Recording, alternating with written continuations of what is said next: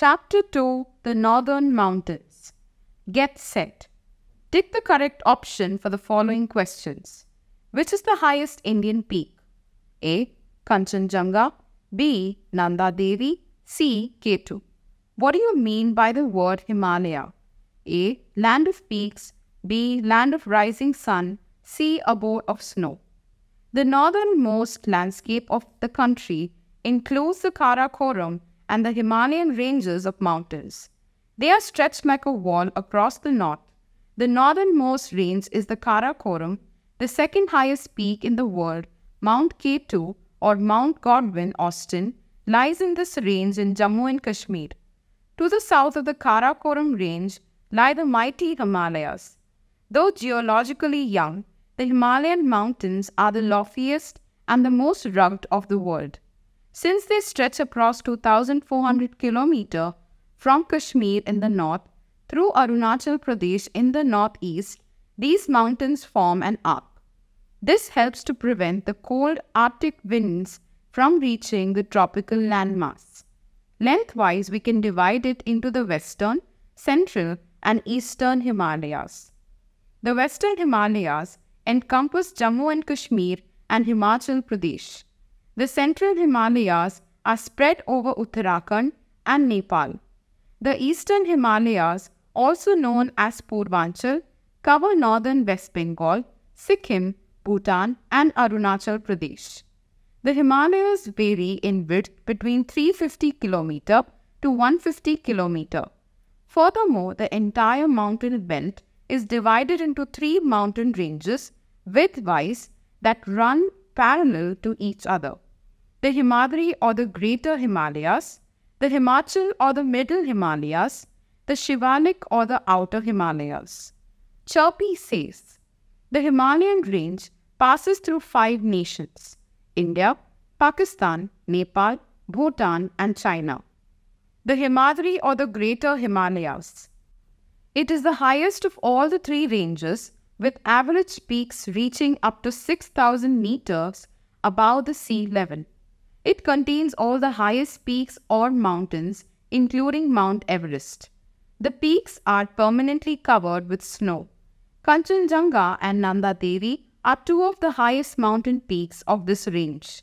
Several rivers such as the Ganga, Yamuna, Brahmaputra, Indus, and Satluj arise from the Himadri. Chirpy says, the Himadri range is home to glaciers and snow-capped mountains. 2 well-known glaciers, named Gangotri and Yamunotri, are located in this range. The Himachal or the Middle Himalayas. In this range, the mountains are not as high as in Himadri range, the average peaks rising as high as 3,700 to 4,500 meters. It is covered by forest and beautiful valleys. Most people live in hill towns such as Mussoorie, Shimla, and Darjeeling. Valleys such as Srinagar, Nainital, and Kangra comes in this range. The Shivalik or the Outer Himalayas. It is the lowest range of mountains. The slopes are covered with thick forests. The foothills of the Shivalik range are called the Terai region. It receives heavy rainfall. There are some national parks to stop deforestation or cutting of plants and to protect animals such as Corbett National Park and Kaziranga National Park. The Northern Mountains, significance and importance. The Northern Mountains are the most significant geographical structure of India. They comprise the most dominating geographic feature of India. No other mountain range anywhere in the world has affected the life of people and shaped the destiny of a nation as the Northern Mountains have in respect of India. The following few points will bring out the significance of these mountains to India. Climatic influence. The Himalayas are one of the most influencing factors other than monsoon on India's climate. Blessed with a high altitude, length, and location, they effectively intercept the summer monsoons coming from the Arabian Sea and Bay of Bengal and cause precipitation in the form of rain and snow. Besides, they prevent the cold continental air masses of Central Asia from entering into India. In the absence of the Himalayas, the whole India would have been a desert devoid of the rain, and winters would have been severe here under the influence of cold air masses coming from Central Asia. Defense. The Himalayas have been protecting India from outside invaders since early times, thus serving as defense barrier. In spite of the advancement in modern warfare technology, the defense role of the Himalayas cannot be neglected. Source of the rivers. Almost all the great and perennial rivers of India originate from the Himalayan mountains or glaciers. Snow melt in summer provides water to these rivers even during dry season, and hence these are perennial rivers. Himalayan rivers are the lifeline of North India. Fertile soil. The sediments carried by the Himalayan rivers are deposited in the northern plains in the form of fertile soil, making the plains one of the most fertile lands of the world. Hydroelectricity. Deep valleys in the Himalayas are the best location for the construction of the dams. The Himalayan region offers several sites which are suitable for the production of the hydroelectricity. There are natural waterfalls at certain places, while dams could be constructed across rivers at some places. Forest wealth. The Himalayan ranges are very rich in forest resources. In their rising altitude, the Himalayan ranges show a succession of vegetal cover from the tropic to the alpine. The Himalayan forests provide fuel, wood, and a large variety of raw materials for forest-based industries.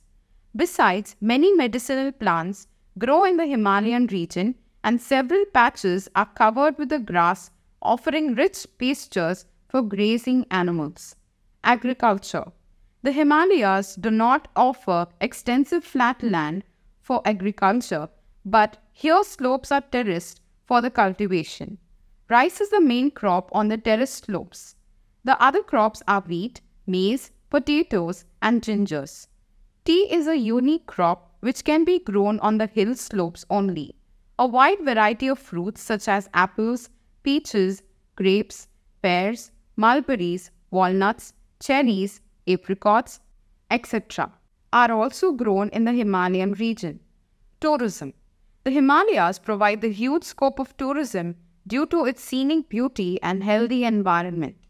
The hilly areas in the Himalayas offer cool and comfortable climate when the neighboring plains are reeling under scorching heat of the summer season. Millions of tourists from different parts of the country as well as from abroad throng the Himalaya tourist centers to enjoy their natural beauty. Some of the famous tourist spots in the Himalayas are Mussoorie, Shimla, Kulu, Manali, Nainital, Chamba, Ranikhet, Almora, Darjeeling, Mirik, Gangtok, etc. Pilgrimage. The Himalayas are considered as an abode of the gods. Apart from their beautiful scenery and their significance as tourist place, Himalayas are proud of being studded with sanctified shrines. Mount Kailash is mentioned as the abode of Lord Shiva in Veda. Every year, thousands of pilgrims trek through the difficult terrain of the Himalayas to pay their reverence to these sacred shrines: Kailash, Amarnath, Badrinath, Kedarnath, Tungnath, Vaishno Devi, Jwalaji, Uttarakashi, Gangotri, Yamunotri, etc. are some of the important places of pilgrimage. Minerals. The Himalayan region contains many valuable minerals. There are vast potentialities of mineral oil in the tertiary rocks. Coal is found in the Kashmir. Copper, lead, zinc, nickel, cobalt, antimony, tungsten, gold, silver, limestone, semi-precious and precious stones, gypsum, and magnesite are known to occur at more than 100 localities in the Himalayas. Think a while. The northern mountains may be far from your house, but they have a great effect on your life. How? Quick review. The northern mountains comprise two ranges, Karakoram and Himalayan. Lengthwise, we can divide the Himalayas into the western, central, and eastern Himalayas.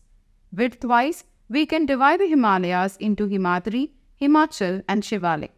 The northern mountains are the most significant geographical structure of India. The Himalayas protect India from outside invaders, provide rich forest resources, best location for construction of dams, etc.